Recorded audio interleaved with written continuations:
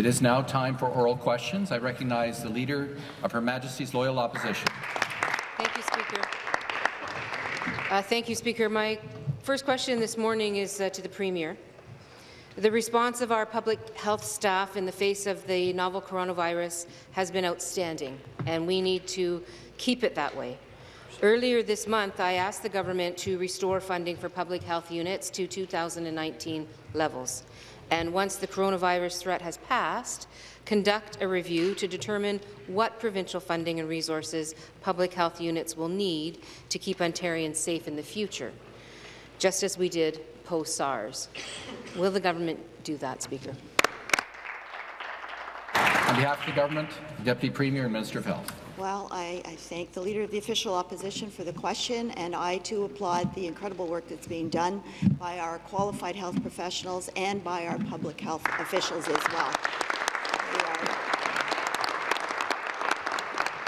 They are doing incredible work to do everything that we can to contain this virus, and they are working in circumstances that are difficult, yet they are responding to it. In every hospital that I've been to and into my discussions with public health officials, they are working together. We have a system that has been developed since SARS. We learned a lot of lessons during the course of SARS. We developed protocols and procedures.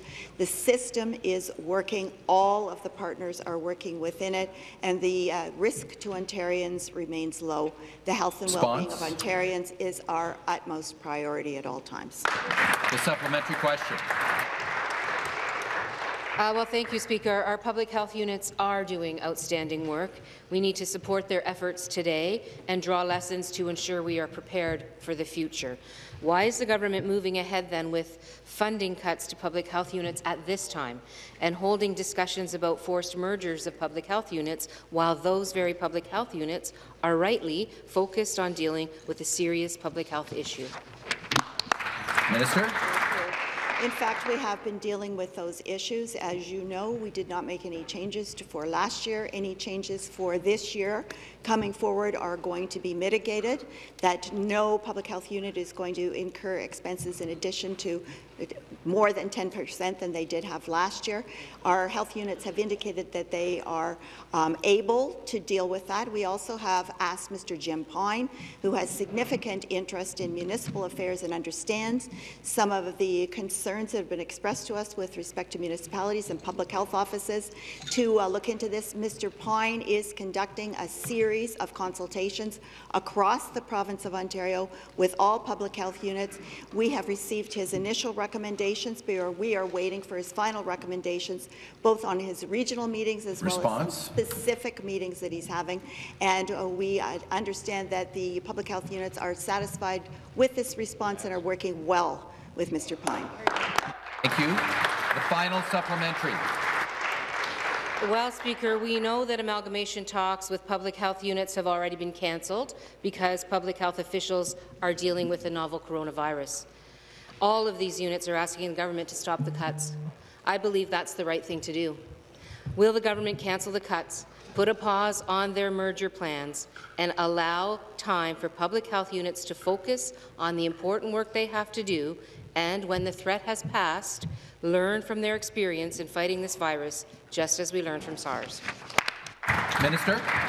Well, I would say to the Leader of the Official Opposition, the policies and protocols that were put in place post-SARS that are now being dealt with as part of our response to the coronavirus will indicate that all units and all health professionals should be devoting their time to dealing with preventing the spread of the coronavirus. We understand that there may be a slight delay in some of the discussions that Mr. Pine is having. We want our public health units to be doing their work in their individual areas, but that doesn't mean that things are coming to a stop. They will be started again as soon as the immediate priority has passed. I think that is what the official opposition would expect our health professionals to do, and they are doing exactly that. We understand that from the Ministry of Health. Thank you. The next question, once again, the Leader of the Opposition. Thank you, Speaker. My next question is to the Premier as well. Yesterday, I tried to ask the Premier about his claims that parents supported his war on educators and classroom cuts, even when it emerged that he was sitting on a government study showing that the government's education consultations showed the exact opposite. I didn't get an answer, Speaker. So again, why did the Premier claim that he had support from parents when he knew full well his own consultation showed the exact opposite? The Premier. Well, through you, Mr. Speaker, I'm out there. I talk to parents. I don't go by some online. Order. I talk to the parents. I'm hearing overwhelmingly, number one, they want these strikes to stop. They want their kids back in the classroom, and our Minister of Education is doing an incredible job. We have offered and put on the table and committed to protecting full-day kindergarten, maintaining the smallest classroom sizes in Canada for the earliest years, Mr. Speaker, investing more in math and special education, making sure we keep the kids in the classroom. What are we missing? It's all about compensation. We're the head of the unions. We support the teachers, the hard-working men and women that are out there teaching our kids, but the unions have just lost track. It's all about lining their pockets, Mr. Speaker. The supplementary question. It's too bad this Premier is a throwback, Speaker. It's a modern society that we have here. Unions are allowed to exist in Ontario and Canada, regardless if the Premier's ideology doesn't agree. That's the law. But parents are, in fact, writing us about this problem each and every day. Alison in Oshawa wrote the Premier and the Minister 6 times, and no one has replied to her. She says, and I quote, "I feel as though my children and the elementary students in Ontario are being held hostage while Mr. Lecce and Premier Ford set out to destroy the world-class education system we have in Ontario." That's from Alison. Speaker, Alison asks that this government have meaningful discussions with teachers and settle these contract talks. Why won't the Premier listen to Alison when she says what he is doing is actually destroying the education system that we should all be proud of? Premier to reply. Mr. Speaker, I had a stack that thick on my desk about the parents saying, make sure you focus on keeping the kids in the classroom.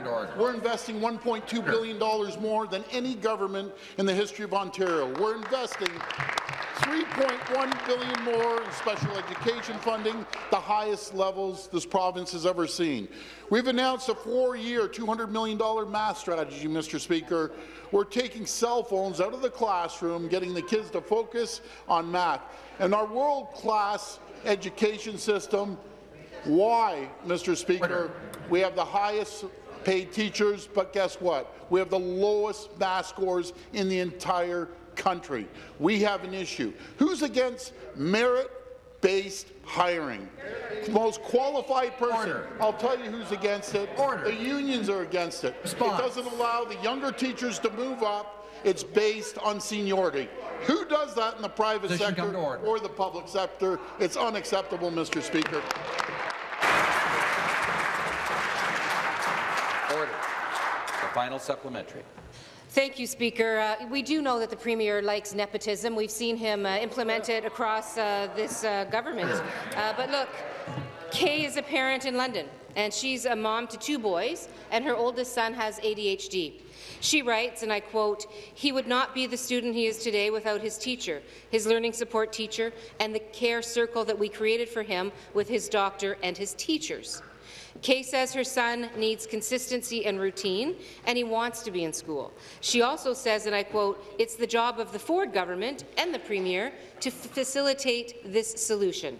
So why won't the Premier listen to Kay in London and help get students like her son back in the classroom where they will be able to thrive? Minister of Education to reply. Thank you very much, Mr. Speaker. This government is committed to getting a deal that keeps kids in class. Mr. Speaker, if I could address a matter mentioned by the Leader of the Opposition earlier, in her defence of a regulation in this province, created and conceived by the Liberal Party that permits 100% hiring in Ontario premised on seniority in the union. That is incompatible with the priorities of parents that want merit, qualification, and yes, diversity to triumph when it comes to hiring. Mr. Speaker, If you want to undermine education, then that is the plan. Our plan is to ensure merit leads the way, to ensure monies flow in schools, not in compensation. That is our plan. It is what parents want. It is what this government will deliver. The next question, the member for Davenport. Good morning, Mr. Speaker. My question is for the Premier.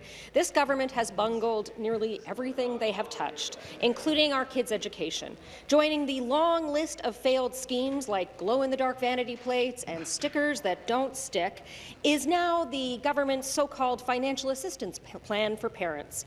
We have heard from parents frustrated that they're not receiving the funds they were promised. They're getting rejection letters with no information for why they're being rejected. I suppose it's not a shock that this government's half-baked scheme to buy off parents for their failure to get a deal with teachers is a complete disaster.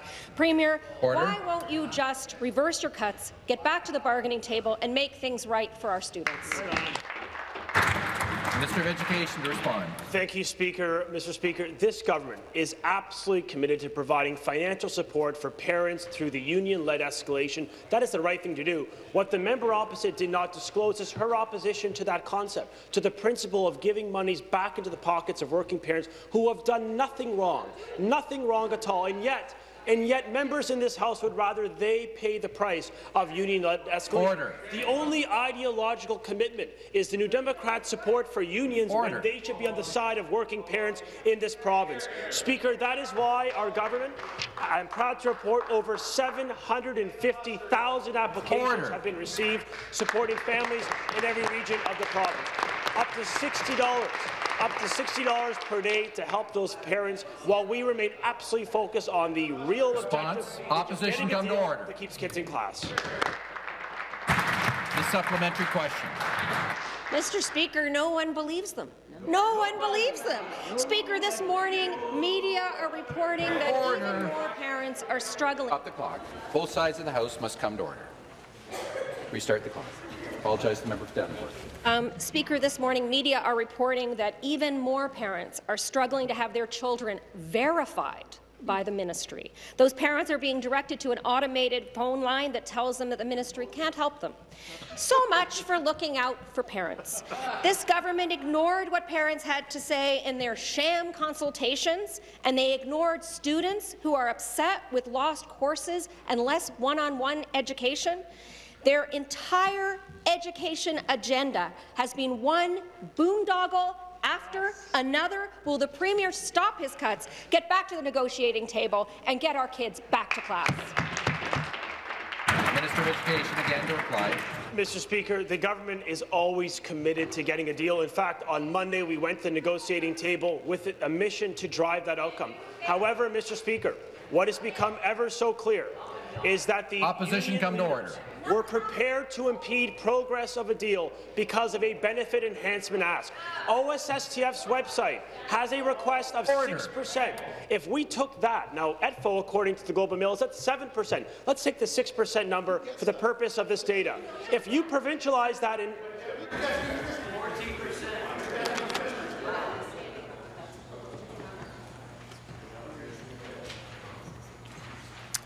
the House will come to order. Minister of Education, please wind up. A 6% increase in benefits, Mr. Speaker, which represents over $600 million to the taxpayer over the course of that contract. That is incompatible, inconsistent with what taxpayers want us to advance, which is a fair deal for our workers, but a good deal for our students. And that's exactly what we're committed to doing in this negotiation, Speaker. The next question, the member for Willowdale. Thank you very much, Mr. Speaker. My question is to the Premier. Premier, I'm thrilled about our economic success in this province. We are leading the country and providing good jobs again for families and individuals. Finally, the people of this province have a government who will champion all entrepreneurs and businesses, no matter what sector they are in or what part of the province they are from. The people have a government that is creating prosperity, growth and opportunity, the likes of which this province has never seen before. Through you, Speaker, can the Premier please share with the House about the positive economic impact the tourism sector is having in our province, thanks to the support from this government? Premier. Mr. Speaker, I want to thank our all-star member from Willowdale. First of all, I want to give a great shout out to our Minister of Heritage, Sport, Tourism and Culture. She's doing an incredible job. She's out there working, spreading the message. They come to Ontario, telling the world Ontario's open for business and open for jobs.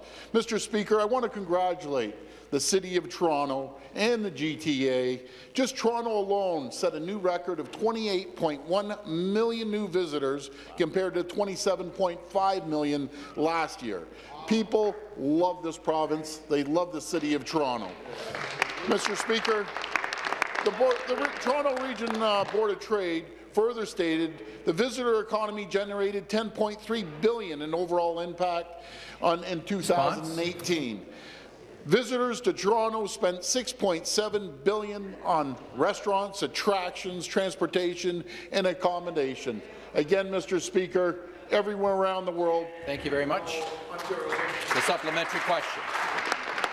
Thank you very much, Speaker. And back to the Premier. Premier, those are some really great record-breaking numbers. And the success of this vital industry would not be possible without the dedication of tens of thousands of Ontarians from that industry. Scott Beck, President and CEO of Tourism Toronto, said it best, that the Toronto tourism sector supports 70,000 jobs, with new jobs being created every day. This industry further helps to generate billions in tax revenues and drives growth in the overall economy for the city, the region, and the province. Premier, our government's mantra of Ontario is being open for business. Can you share with this House about Ontario tourism sector's success in strengthening our economic ties to other countries? Premier. Thank you to the member. Mr. Speaker, Toronto's tourism market is on fire right now. It's absolutely booming like the rest of the province. The economic impact for the meetings in Toronto in 2019 reached a record of $1.24 billion. In 2019, Mr. Speaker, Toronto was named Canada's top meeting destination for the second consecutive year from CVent. Visitors from the U.S. and their great friends from the U.S., Ontario's most important trading partner that we do over $390 billion a year in two-way trade, Mr. Speaker. Over 2 million visitors, a 15% increase over the last 5 years. That's over 2 million visitors. Spending $1.3 billion, that's a 51% growth over the last 5 years. China remains Toronto's one of the largest overseas market with 220,000 visitors. Mexico with 64,000 visitors, up 146%, Mr. Speaker. Thank you very much. The next question, the member for University Rosedale. Thank you, Speaker. This question is to the Premier. Ottawa Transit riders woke up this morning to learn that their brand new LRT had broken down again. Transit users today are stuck on platforms, waiting for trains, wondering how transit in Ottawa is ill-equipped to handle snow. They want answers. The Ottawa LRT is a public-private partnership imposed on Ottawa by the previous government. I have asked the Auditor-General to investigate transit P3s like the Ottawa LRT. In the meantime, will the Premier put a moratorium on costly and risky public-private partnerships? The question will be replied to by the Minister of Infrastructure. Well, thank you, Mr. Speaker, and I'm happy for the opportunity to respond to the member about the great infrastructure investment that the province of Ontario is making. $144 billion in infrastructure over the next 10 years, Mr. Speaker. We're building and renewing Ontario's infrastructure. So, Mr. Speaker, I was at the Good Roads Convention this week, and I asked the question to our municipal partners. I said, are your shovels ready? And they said yes, because they want to partner with the province of Ontario on this record infrastructure investment. Mr. Speaker, this is changing the province of Ontario under the leadership of Premier Ford to get Ontario open for business, open for jobs, and building the infrastructure that the province needs that was neglected for 15 years by the Liberal government. Mr. Speaker, thank you. The supplementary question. Thank you. Well, this is a message from the people of Ottawa to you. You better make sure that you get it right. So this is a message, again, to a question to the Premier. People in Ottawa were told, first by Liberals and now by Conservatives, that public-private partnerships would make their commute easier. Instead, they've endured month after month of government side, come to order. Delays and problem after problem after problem. The Ottawa LRT and the Eglinton Crosstown are proving that P3s are riskier, costlier and take longer to build. People deserve some answers. Will the Premier put a moratorium on costly and risky public-private partnerships until these projects are reviewed? Minister of Infrastructure to reply. Well, Mr. Speaker, to the member opposite again, let me tell you about Ontario's P3 projects. Since 2005, Infrastructure Ontario was assigned 125 P3 projects worth over $100 billion. And do you know what IO's track record is with that? The results confirmed by a third-party report in 2018 showed that 95% of projects are completed on budget and nearly 70% on time to their original completion date. Mr. Speaker, I don't know why the member opposite doesn't want transit built, roads built, hospitals built, schools built, courthouses built. Why does the member opposite not want these things built for the people of the province of Ontario? Because guess what? We're listening to the people of the province, and they want those things. Stop the clock. Stop the clock.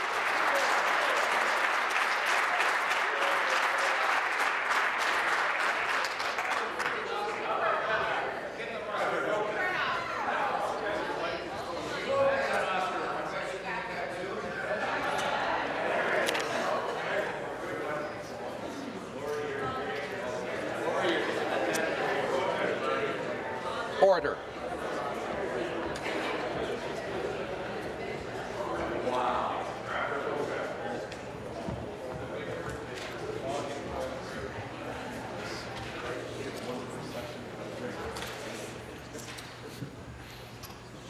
Thank you. Please start the clock. Next question, the member for Don Valley West. Thank you very much, Mr. Speaker. My question is for the Minister of Education. Since the government introduced its scheme of requiring mandatory online courses for high school students, it has been rejected by students, educators and families. The government cannot point to one jurisdiction where such a policy has increased the likelihood of graduation or improved the learning environment for students, particularly those students most at risk of not graduating. Likewise, there is no support for increasing class sizes in our schools, and the government has clear evidence of that in the virtually unanimous responses it has received from parents and students across the province. In a Ministry of Education memorandum to Directors of Education sent March 15, 2019 from the Deputy Minister of Education, in fact, these two wrong-headed policies come together. It's a laying out of the delivery of mandatory online courses, and the memo specifies this, and I quote, "The average class size would be adjusted to an average of 35, unquote, not 28, not 25, but 35. An average of 35 students means that in a particular class there could be and would be 40 to 50 students, making it impossible for a teacher to provide any consistent individual attention." Mr. Speaker, this is clear evidence that these policies are about— Thank you very much. Yep. Thank you. Minister of Education to reply. Thank you very much, Speaker, and thank you to the member opposite for the question. Mr. Speaker, in this negotiation, we are committed to seeing more investments year over year in public education. I'm proud to report in Toronto District School Board, for example, where the member proudly represents constituents, special education funding is increased under this Conservative government by over $342 million. That's the investment this year. In Indigenous education, it's at over $5.6 million. In student transportation, over $62 million. Mr. Speaker, we're putting money where it counts, but we expect a deal that ensures that student interests triumph over union interests, and that means getting a deal that ensures that seniority in a union is not the priority, but rather merit and qualification, and diversity is what, in fact, triumphs in the negotiation. And more importantly, Speaker, what is important is that investments flow in schools, in classrooms, in spec ed, in the areas of priority of working people, not in heightening benefits and wages for educators in this province. Thank you. The supplementary question. Mr. Speaker, the implementation of mandatory online courses will put students at risk, and it will put students who are already at risk of not graduating at at further risk. The question to the minister is, how can he justify that? And he can say that funding is up, but per pupil funding is down, and he knows that, Mr. Speaker. The reality is that simply requiring that students take a course online in a huge class without the opportunity to receive any of the learning support that they need is a ridiculous notion. In a situation like that, not only will students learn nothing about the technology, especially if they don't have access to it in the first place, but they will not learn the content of the course that's being offered online. What has happened in other jurisdictions is that the kids most at risk simply don't complete the course. How does putting more students at risk help those students, and how does weakening our publicly funded education system support the economy? In Ontario, our educated workforce is our advantage. Why would the government choose to undermine that economic advantage? Minister. Mr. Speaker, we're committed to ensuring that Ontario students have an economic advantage in this country, and that's why we're ensuring that they have every competency required, including technological fluency, to ensure that they know how to embrace the jobs of the future online. The digital economy is growing, Speaker. We want to seize that opportunity. And let me just address some of the issues and misnomers. We are ensuring that students in this province have access to more courses that they would not have before. We're ensuring internet, high-speed internet at every school in Ontario in September 2020.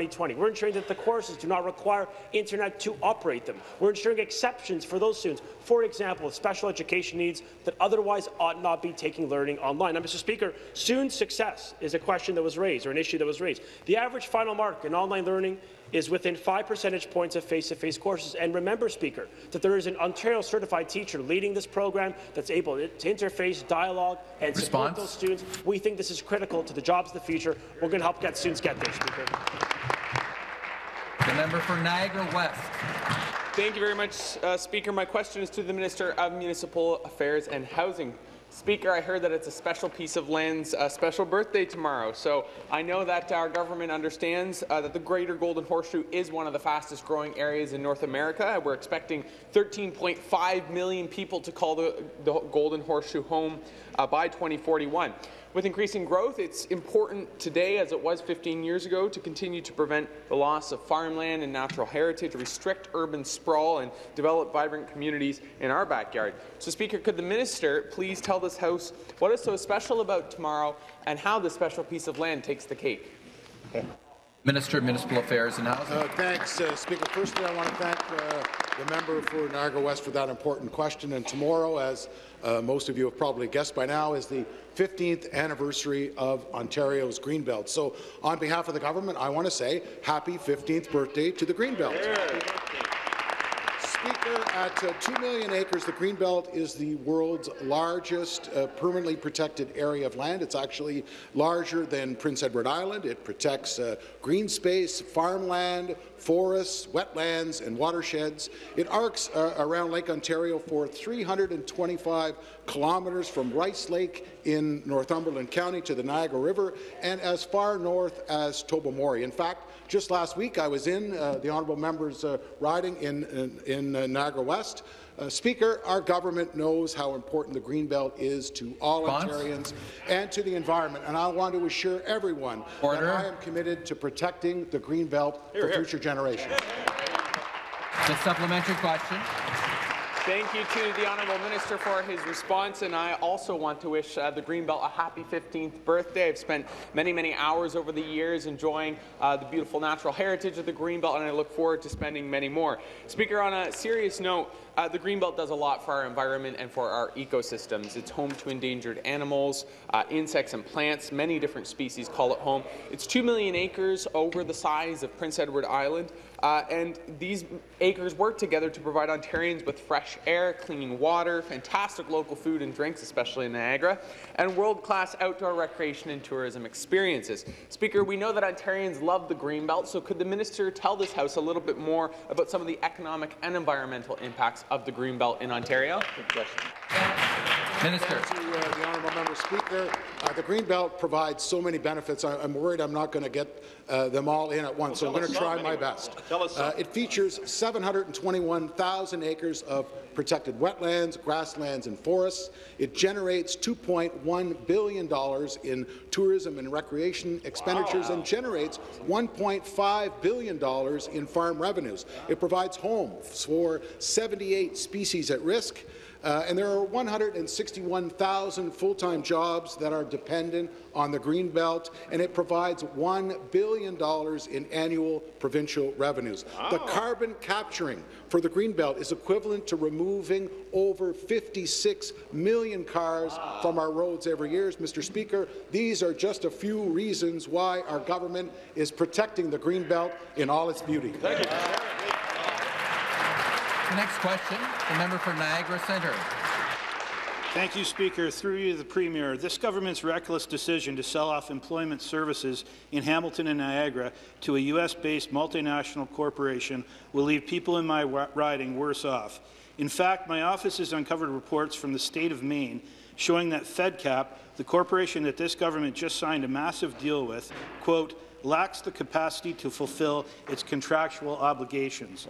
The Department of Health and Human Services found that the program was not individualized, had poor customer service, poor confidentiality of clients' data, poor professionalism, and was unresponsive to participants' needs. Wow. In Maine, only 10% of participants were ever placed in any real skills training program, and 48% of all participants referred to FedCap lost their assistance without securing a job. Shame. Based on this disastrous evidence from Maine, will the Premier cancel the pilot program and admit that this was all a mistake?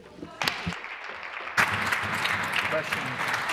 Minister of Labour to reply. Well, thank you very much, Mr. Speaker. Our government's priority is to ensure that those people find jobs in the province of Ontario.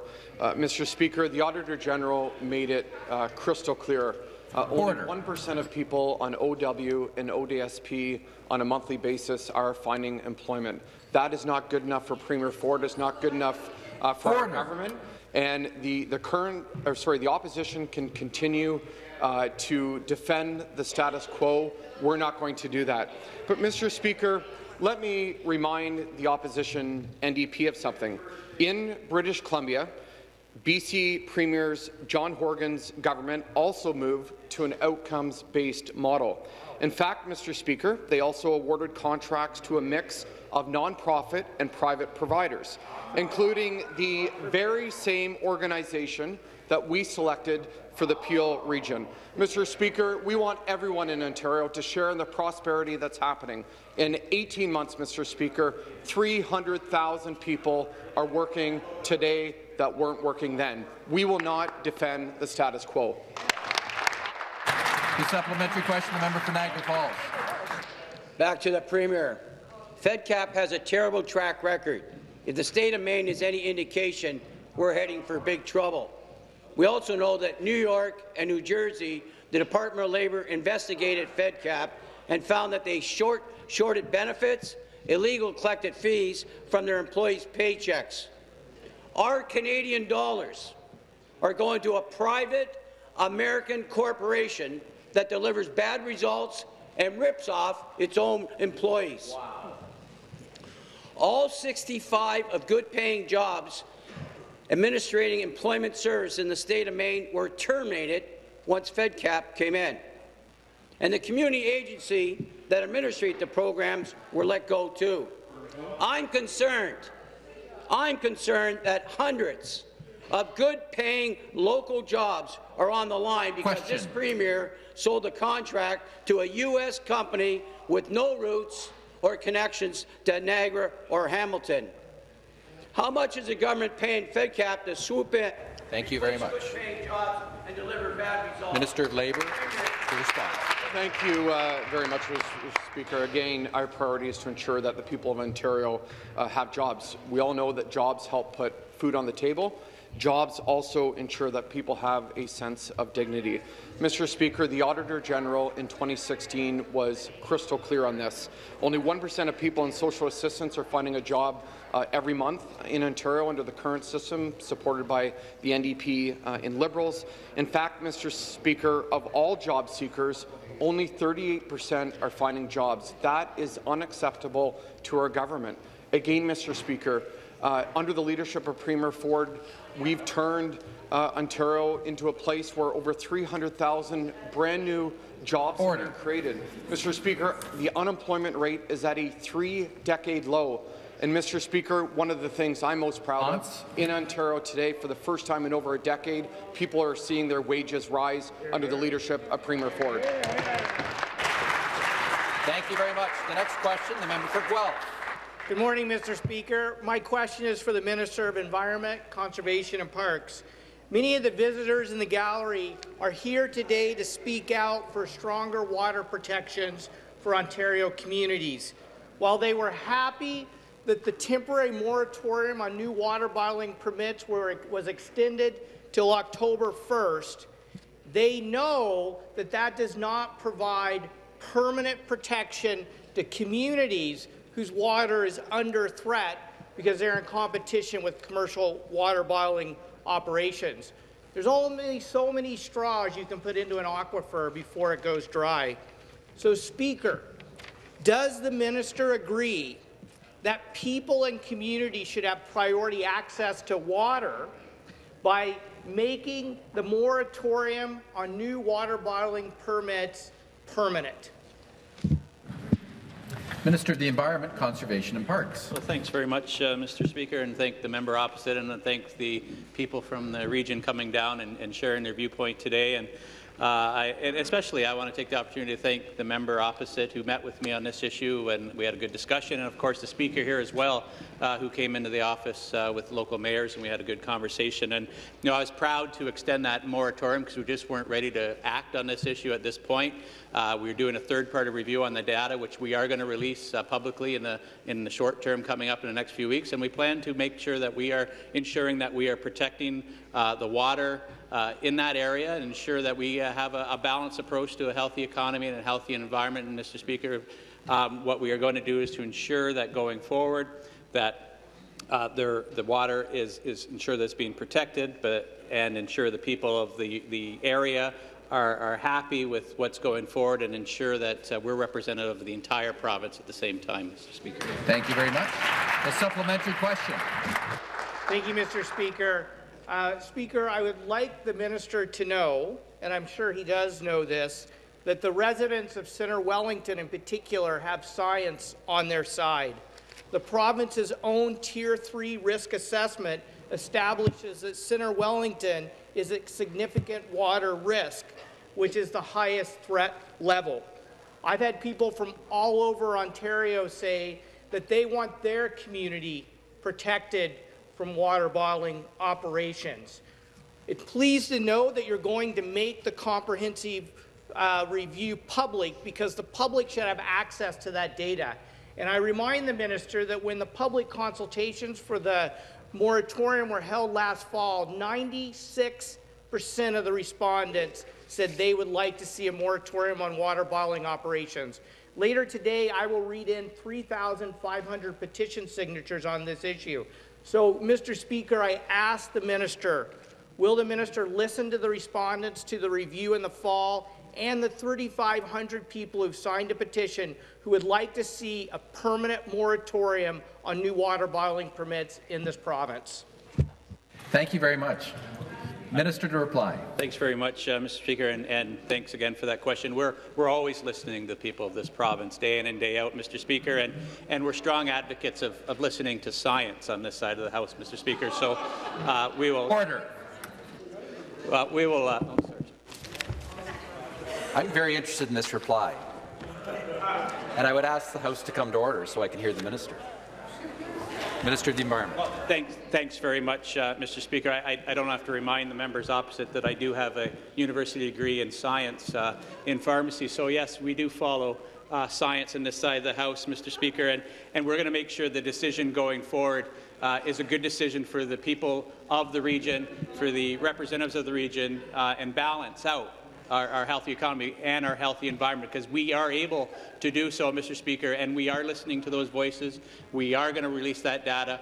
I pledge the minister, a member opposite, if you want to have further meetings, my door is open for you to come and talk to me. Thank you very much for doing your job as an opposition member, actually having conversations with me.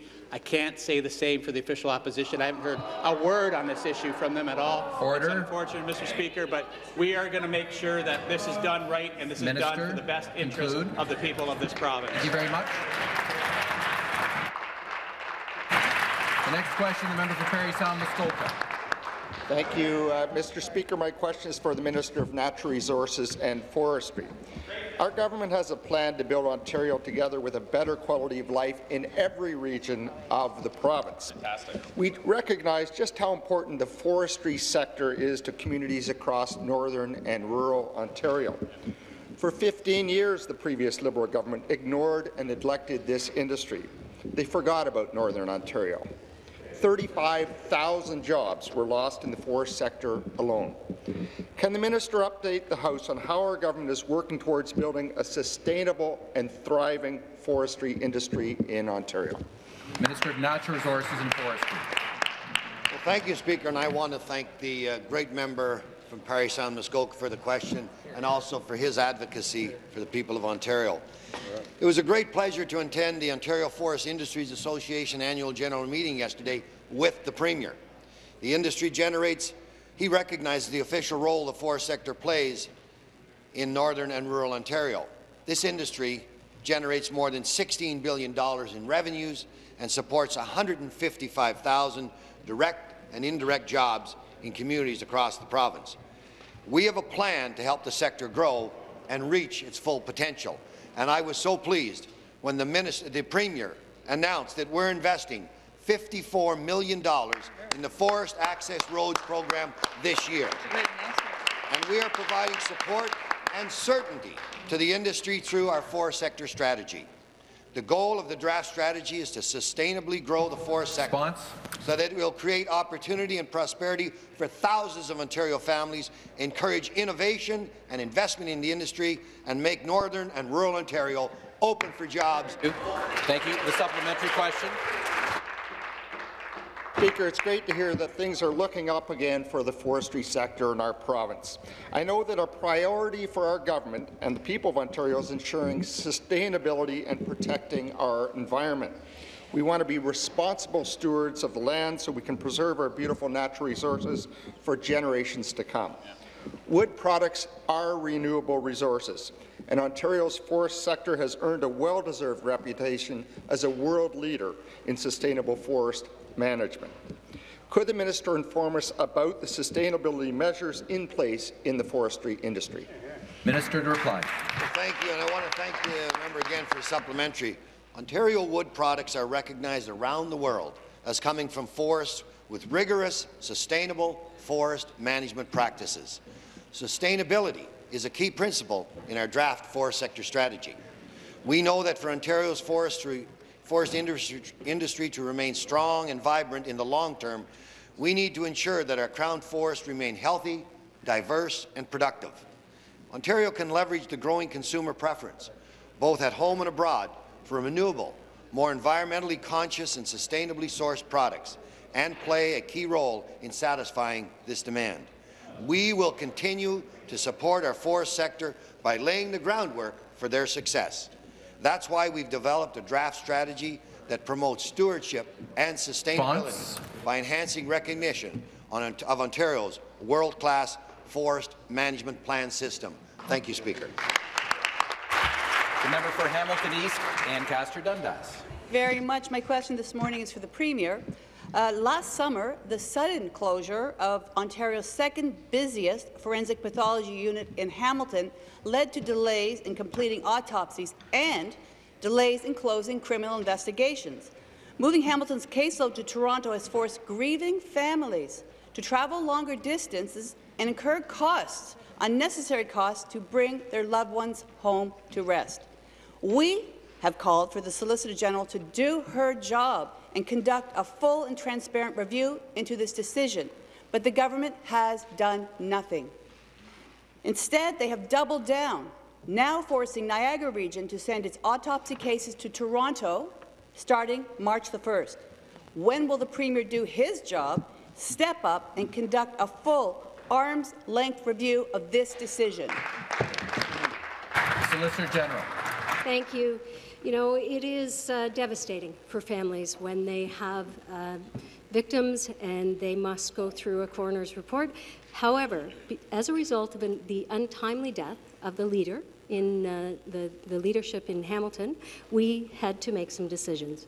And the chief pathologist and the chief forensic coroner made a decision that the Hamilton unit would be closed down, and the state-of-the-art activity that is happening in Toronto would allow us, in a timely and efficient manner, get those reports done. We need to make sure that the police and the families and everyone engaged needs to have very efficient and very quick returns when we are doing those investigations, and that's why we have transferred the reports to the forensic unit in Toronto.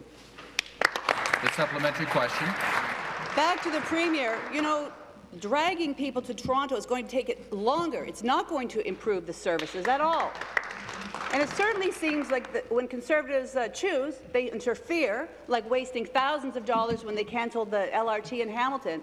But when it comes to actually improving services, the Conservatives turn their backs on Ontarians and say it's not their problem, someone else should deal with it. Longer wait times for autopsies means that families mourning the loss of their loved ones have to wait to get closure. What's even worse, many police officers are concerned that closing the forensic pathology units could seriously compromise criminal investigations. So I will ask again, when will the Premier order his Solicitor General to conduct a transparent review of the decision to close down Hamilton's forensic pathology unit and move autopsies out of Niagara? Solicitor General. Thank you. Look, what is unacceptable to me is any type of delay.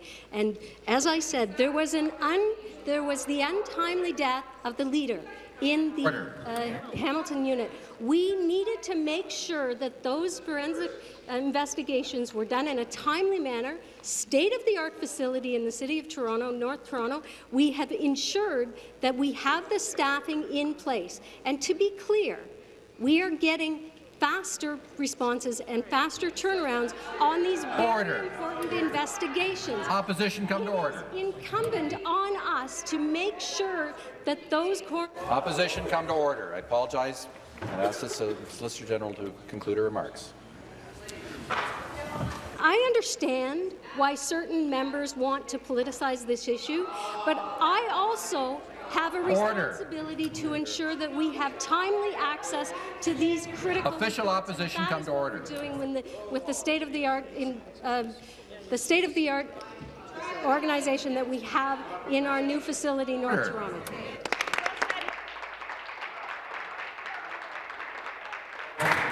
The next question, the member for Carleton. Thank you, Mr. Speaker. Mr. Speaker, through you, my question is to the Attorney General. It's no secret that the Local Planning Appeal Tribunal has experienced significant delays and a backlog of legacy cases that has impeded the construction of new homes in the province, impacting approximately 100,000 would-be housing units in Toronto alone.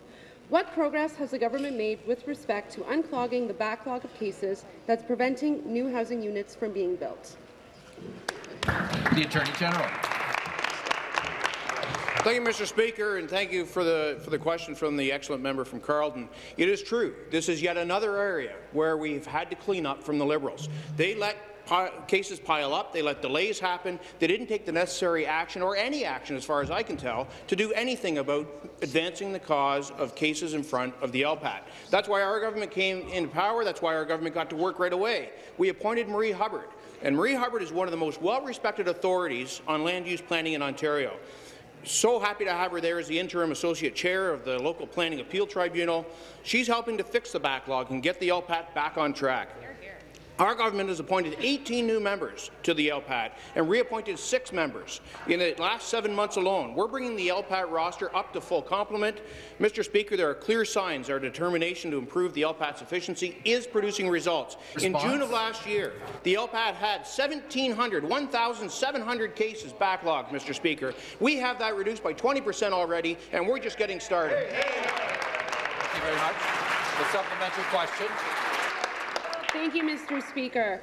Mr. Speaker, Ontario is facing a housing crisis. There's no two ways about it. Under the previous Liberal government, people struggled to find homes they could afford, and not enough homes were being built to meet the needs of people in every part of the province, including in my riding of Carleton.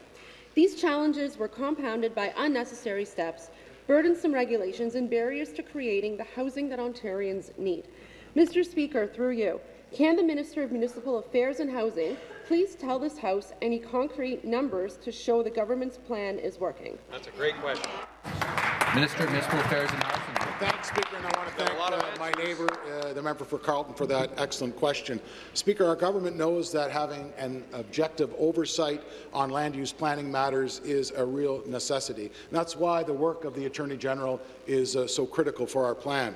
But we also know that clearing the backlog of cases at the LPAT is just one of the important steps that we need to take to build more homes in our province. Our Housing Supply Action Plan was developed to build more homes and give Ontarians more choice when it comes to finding a home that meets their needs and their budget. And we're implementing the plan as I speak, Speaker, and to drive up new supply, and we're already seeing some results, with starts across the province up 22% in January to almost 70,000 units.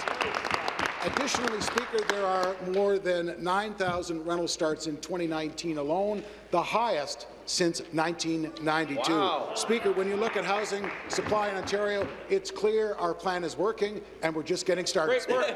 Great work.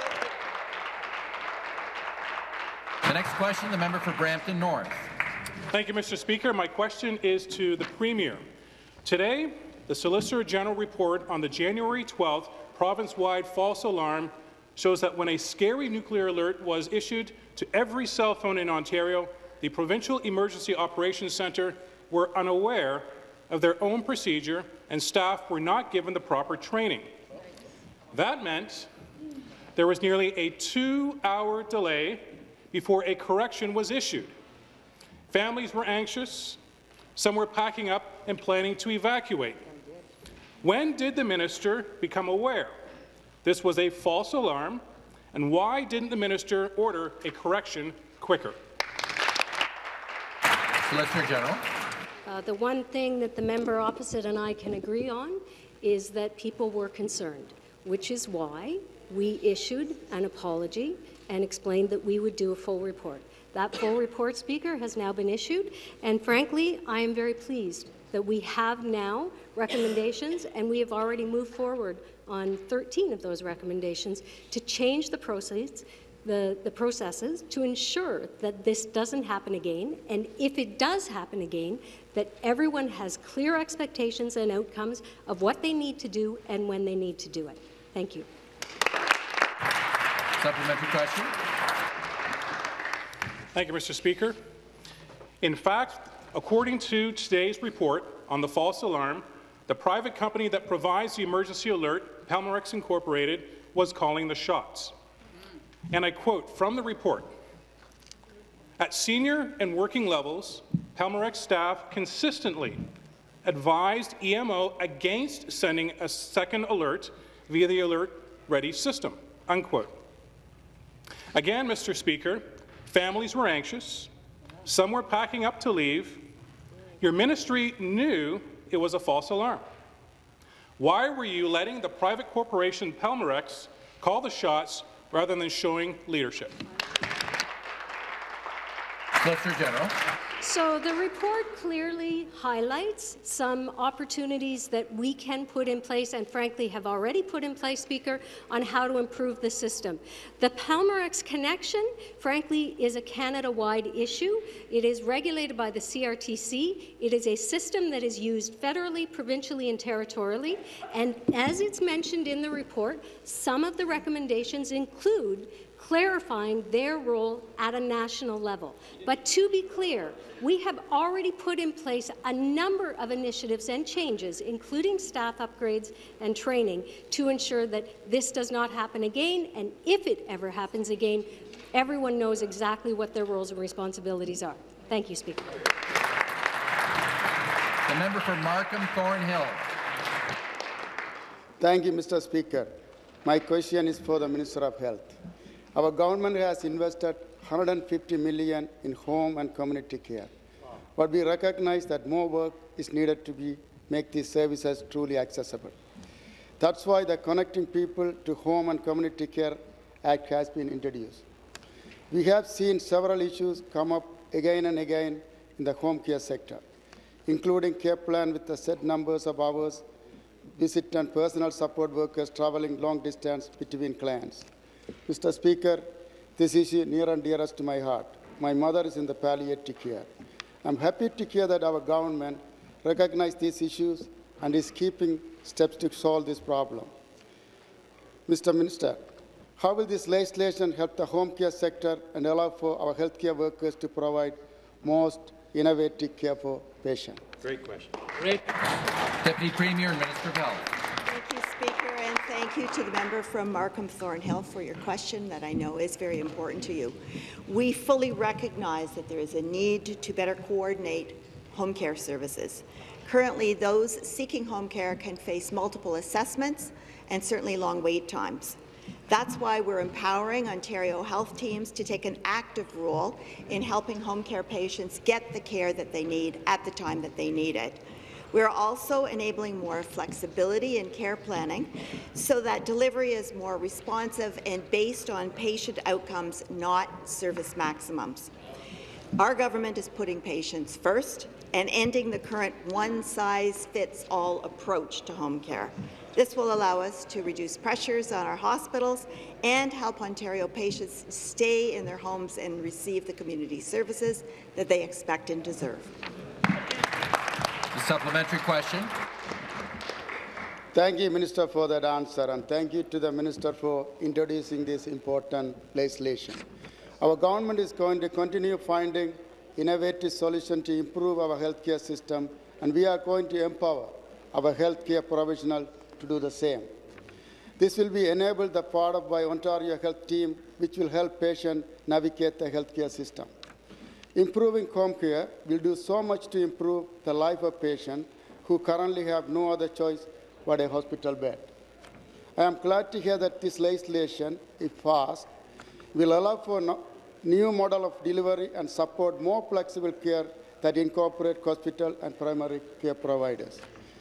Can the Minister tell us more about how these changes will be implemented and what will changes about home care provision in Ontario? Thank you.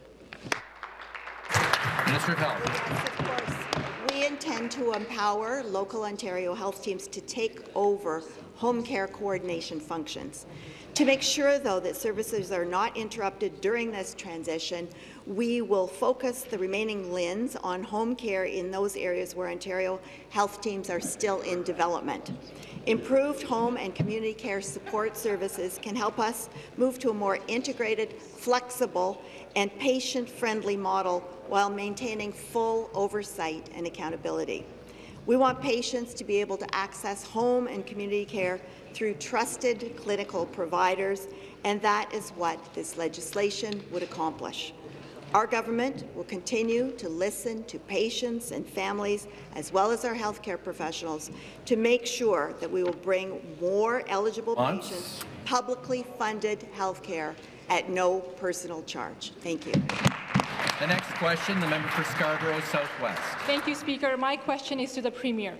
Yesterday, the government's own consultations confirmed what we have been saying for months, that there is virtually no support among Ontarians for increasing class sizes. Right. Here today to second that is Sherry, a parent from my riding of Scarborough Southwest. Her daughter, Susanna, is a wonderfully gifted 4-year-old who has recently been diagnosed with autism. Sherry told me, Mr. Speaker, that Susanna is currently getting the attention she needs in the classroom, and she's thriving. But when she transitions into a bigger class next year, we're worried that she will disappear and never fulfill her potential. So I ask the Premier, Mr. Speaker, why would you jeopardize the limitless potential of kids like Susanna by cramming them into a crowded classroom? Thank you, Speaker. Minister of Education to reply. Thank you, Speaker, and thank you to the member opposite for the question. Obviously, we are absolutely committed to the success of Susanna and all children in this province, particularly those with special education needs, and that's why I'm proud to confirm to this House in this negotiation that this government has committed to the Catholic teachers and to all the federations a commitment to ensure 100% in special education continues to flow to support the most vulnerable in our schools. In the CUPE deal, months ago, we created a win-win outcome where hundreds of new EAs are being hired to the front lines of schools to help those children get ahead. Now, Mr. Speaker, when it comes to education funding outside the negotiation, I'm proud as well that this government is investing $3.1 billion, the highest amount ever recorded in public education for Spec Ed. We've doubled the autism envelope within education. We've doubled mental health support in education. And we know, Speaker, the journey continues in partnership with Minister Smith, Minister Tibollo, to support the most vulnerable in our province for every child in Ontario. Thank you. The supplementary question. Mr. Speaker, that answer does not comfort parents like Sherry. Mr. Speaker, Susanna is good at math. She's learning to read, and she loves music. This is all because of the support she's receiving in the classroom. For Susanna, larger class sizes and cuts to special education will make it harder to learn the skills she so desperately needs. And I want to quote Sherry, "This government thinks that cuts will teach our kids resilience. What helps my daughter to be resilient is the teachers and the education workers in smaller class sizes who have the time and expertise to manage her anxiety and work at her level." Mr. Speaker, for Sherry and frankly for all of us, class size matters because that's the difference between her daughter being a gifted child and a child who's left behind. Susanna has the potential to be an asset for this province. So will the Premier listen to the parents and not come in the way of Susanna's futures and reverse the cuts and the planned increase to class sizes? Thank you, Speaker. Minister of Education. Thank you very much, Speaker. Mr. Speaker, our plan in the negotiation is to keep classroom sizes low. It is to ensure that for the earliest years in Ontario, classroom sizes will remain the smallest in Canada. It is to protect full-day kindergarten, Mr. Speaker, and it's to ensure that for special education funding, contrary to the assertion made by the member opposite, Spec Ed funding will increase under our government year over year over year because we believe in supporting the most vulnerable kids within our schools. That is a matter of fact. What we also expect is our education workers accept a fair 1% enhancement in compensation benefits, not to make red lines on 6 or 7% benefit asks, to put students first, support the most vulnerable in our schools. Let's make sure every child in Ontario is back.